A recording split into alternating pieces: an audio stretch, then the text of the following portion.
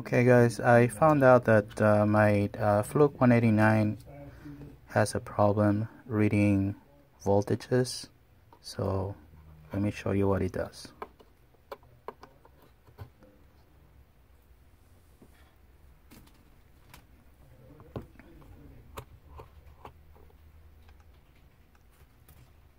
Right now I'm going to try to measure this battery, and this battery, sorry, it's just hard to do it with one hand. This battery reads 0.1049 volts DC. And then if I change this to my other Fluke,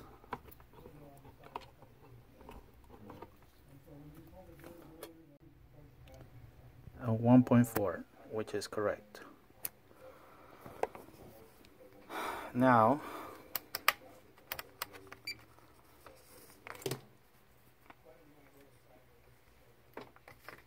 let me turn this Fluke off, and I did open it already, so we can save the time about trying to unscrew everything. And it has a brand new batteries because I put in brand new batteries. I already checked the fuses are okay. And let me take this battery away.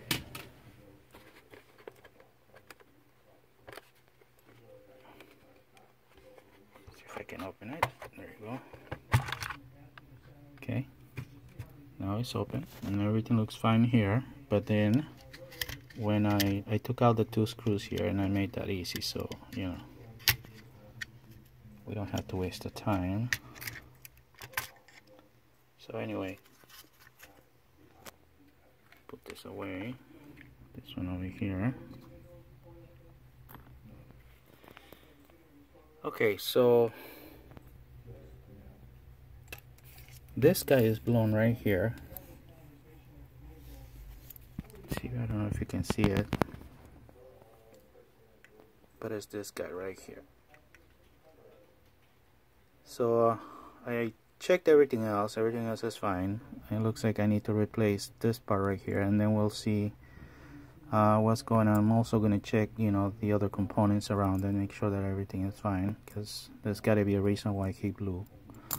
So I'll get back to you when this is done. Alright, hopefully I'll be able to fix it. Okay, so I removed the resistor. Now I'm going to try to find out what the value is and replace it and see if that works. Okay guys, so right now I replaced it with a 27 kilo ohm resistor. You can see it right there. Actually, the stuff that you see there is not carbon. It's already cleaned out, and I also measure it. Yep. So there is no contact there, even though I'm going to try to clean it a little bit more because it looks really bad on the camera, but it doesn't look as bad on the microscope. But I will clean it a little bit more, and then we'll test it out and see what happens. Okay guys, I finished it. Now I'm going to put it all together, and we're going to test it out and see if it works. Alright, this is the Fluke 189 RMS multimeter. So we'll check it out. So what I'm doing is I just put the bore there. I didn't put the screws yet, and I'm going to put the back without the screws. See if I can do it. It's kind of difficult. That's why I keep on stopping and pausing the video. It has brand new batteries, and I'm going to put the cover yet. We're going to test it out and see.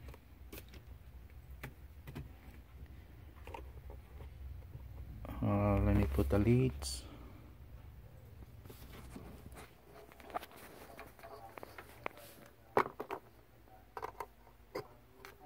Sorry about the crappy video. It's just that I don't have a fancy one. I'm using my phone.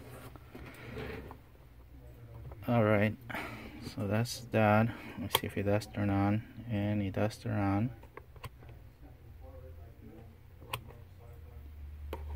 That's good. And we can go to ohms and reach okay. Now I'm gonna test it on DC.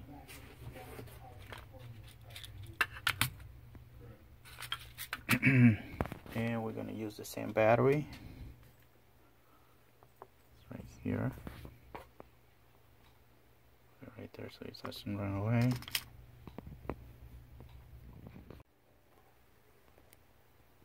Okay, so it reached 1.4,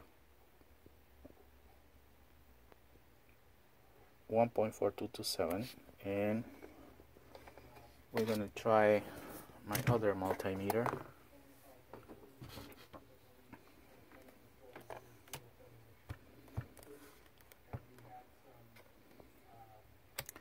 This one is a 289, and we're gonna try it on volts DC. And just remember, guys, it was 1.4227, I believe, and this one reads, I can get it right there, 1.4225. So it's not too far out. I'll say that's a fixed. Alright guys, talk to you later. Thanks, bye bye.